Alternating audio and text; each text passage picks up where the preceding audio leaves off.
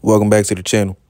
French Montana was just on the Math Hoffa podcast, and he echoed something that we've heard a lot of rappers say recently, and that's that being a rapper is one of the most dangerous professions in the world.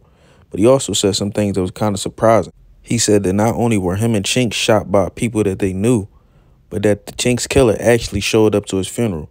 Take a listen to this clip. I gave Chinx money to get out the hood. Right. Chinx came to me like, yo, I need a car and I need to get up out the hood. I gave him money to get out the hood. He thought he was getting out the hood. He bought a crib 3 blocks down. He went and bought a crib like 5 blocks down from the hood.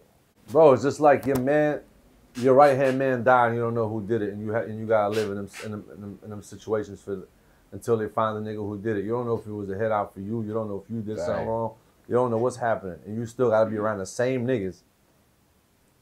Then when you rewind the clock and you really look at the nigga that killed Chinx was at the funeral.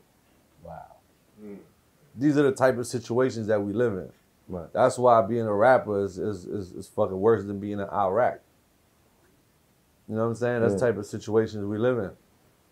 Nigga that shot me came and broke fast Ramadan on me and my mother at my house. The nigga that killed Chinx went to the funeral wearing a yay hat.